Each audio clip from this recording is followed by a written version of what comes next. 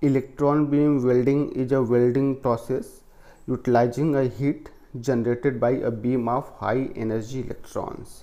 The electrons strikes the workpiece and their kinetic energy converts into thermal energy, hitting the metal, so that the edges of workpiece are fused and joined together, forming a weld after solidification.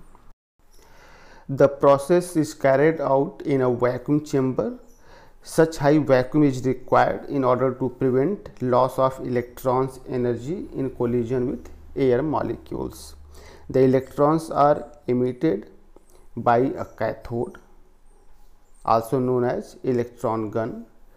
Due to a high voltage applied between the cathode and the anode, the electrons are accelerated up to 30% to 60% of the speed of light.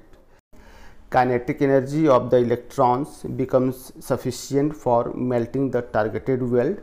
Some of the electrons energy transferred into X-ray irradiation.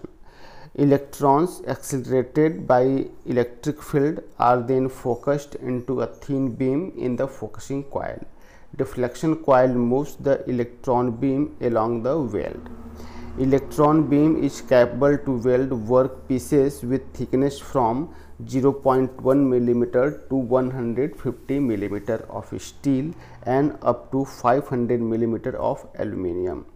Electron beam welding may be used for joining any metals, including metals which are hardly weldable by other welding methods, refractory metals like tungsten, molybdenum, niobium, and chemically active metals like titanium, zirconium, beryllium. Electron beam welding is also able to join dissimilar metals.